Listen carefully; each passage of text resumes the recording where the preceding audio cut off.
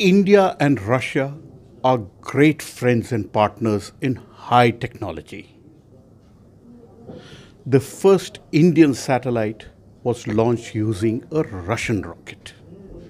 The first Indian astronaut and the only astronaut, Rakesh Sharma, flew into space in 1984 on a Russian rocket.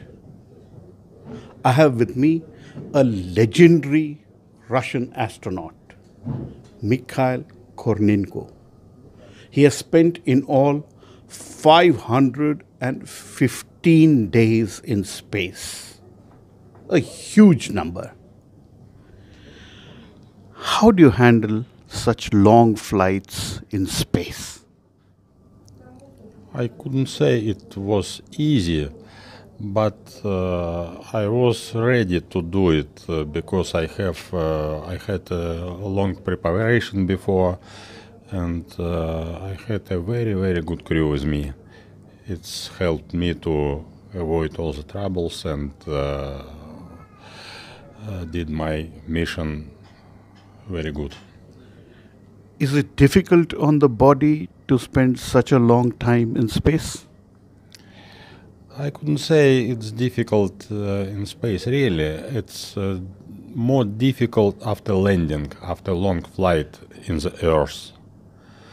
Because a long time in space and weightlessness, it's not so good for human body, you know. And after landing, Earth's gravity, it's troubles for, especially for spinal columns, for my knees, for all the body, and it needs sometimes to recover. Actually, time of recovery after flight equal flight time. And there is a lot of thought that humans should leave Earth and maybe colonize the Moon and Mars, which is why probably you did your 340 days in space. Is it a good idea to colonize Moon and Mars? I think yes, because enough to fly it on orbit. It's, in my opinion, it's useless now. We must, not should, we must go further. First time it's a Moon, in my opinion. Next time in Mars, when we will do colonized Moon, it will be like a launch pad to go to Mars. But I think it should be cooperation, like International Space Station.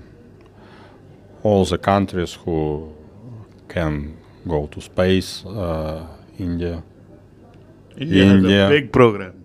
Yes, I know. Therefore, I told about it. Russia, America, Europe. It should be a cooperation program. And China? China, of course. China is also a big player. Yes. But now China has their own space program. I don't know, but I hope it will be China also. And when you went to space for such a long time, what did you miss the most? Earth, all Earth, forest, lake, my family, fried potatoes, fresh salad. It's all of the connected with Earth. Water not to fly like a balls in weightlessness. Shower. Smells, right. Bird things. By the way, I asked my psychologist from the Earth to send me some ground sounds. thunderstorms, bird songs in the early morning, you know, and we take it all of the station, this sounds. Especially Scott, my friend, he likes thunderstorms. Put on the computer, push, and thunderstorms, rain.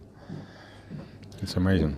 So when you're in space, you miss the Earth the most.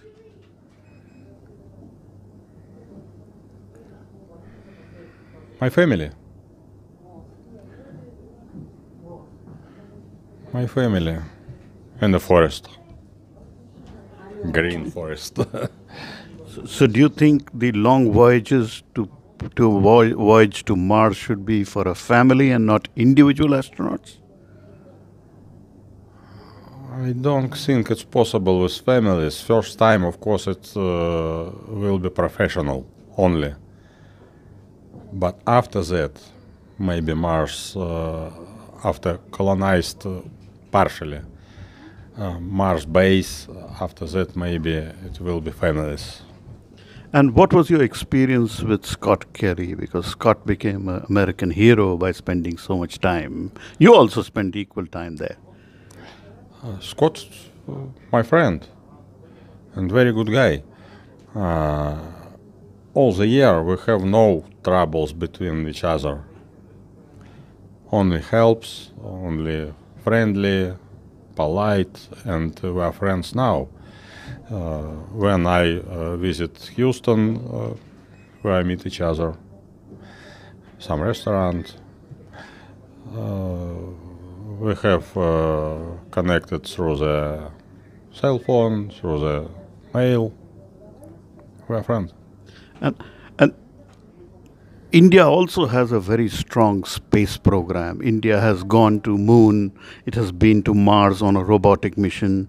Later this year, it's again visiting the Moon. For a long time, India and Russia have not had cooperation in space. What do you think could be a good way forward for India and Russia? We have to start cooperation again.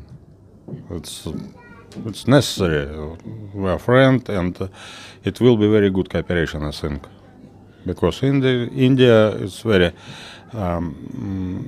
industrial country, strong industrial country. Russia has very good very good experience along human space flight, and we can cooperate very good. India has had only one astronaut, Rakesh Sharma, who went into space on a Russian rocket. Have you had any interaction with him, or is there a message for Rakesh Sharma from you? Unfortunately, we didn't meet each other, but I'd like to. And I ask you send my best hello to Rakesh. He is very good man, very good astronaut, cosmonaut. And future, is there any special message for Indian children, because you are a role model for the world's children? 1 hour and a half today I were in Russian school, and I'd like to wish Indian children and world children